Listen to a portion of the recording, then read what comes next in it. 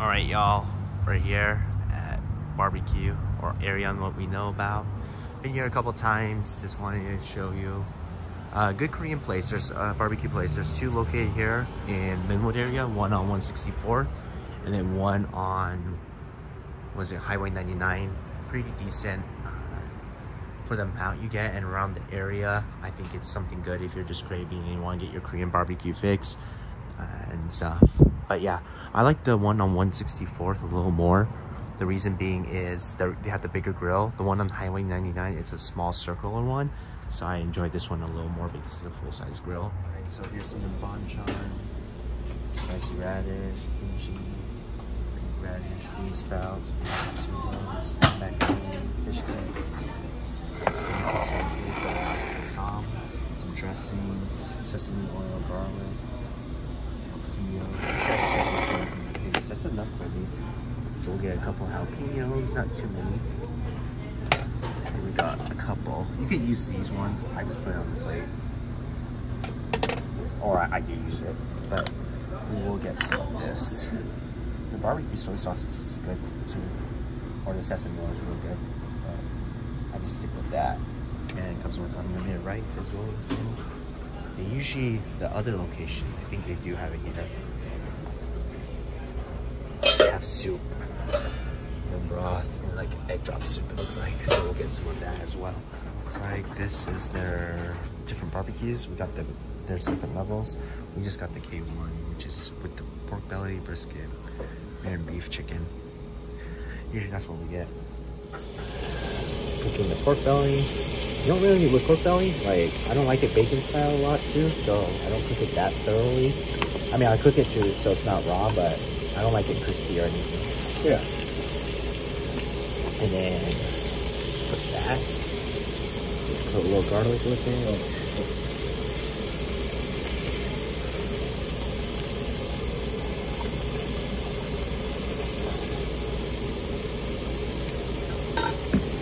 Good enough.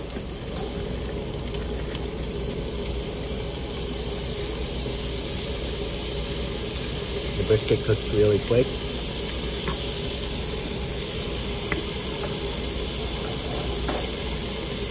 Cheers.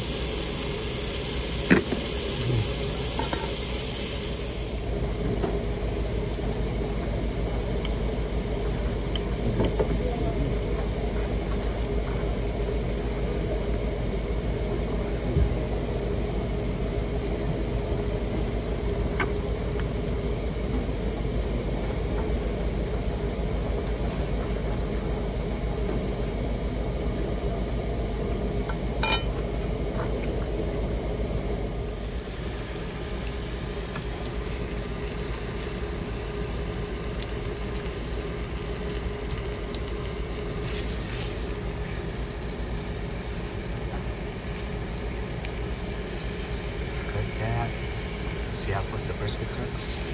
Yeah. Alright y'all, so pretty much that was Arirang Korean barbecue. We only got one that has like 3 or 4 meats. It was like the lowest level. That was like $27.99 before tax. Comes with all those sides, comes with rice and all there. We did about 3 rounds. I didn't know really how to set up this video. Maybe I'll do like a Korean barbecue 101. I'm not saying I'm an expert, but pretty much brisket cooks real quick, so definitely you want to eat that. Put that first. And then like the chicken takes a little longer and pork, and you want to make that thoroughly cooked. But place is really good. They also have Korean side like dishes if you want to do all you can eat. They have like noodles, soup. But yeah, I think that overall for what you can get around here for all you can eat, definitely maybe my top choice. There isn't as much in that, but I think they are expanding. There are Korean barbecue places where it was set menus instead of all you can eat, which you know will be good as well. But definitely I'll put the links below of this location, which is in Mill Creek, and then the other one is in Highway 99. And I think Highway 99 has like some fruits and stuff for like dessert. I could be wrong, but overall good place, you know, for all you can eat Korean barbecue. Come in hungry, make sure you eat. I did about 3 or 4 rounds, so I feel like we made our money's worth. But I hope you all enjoy. Take care and God bless y'all. Go Taro Prince! Let's go.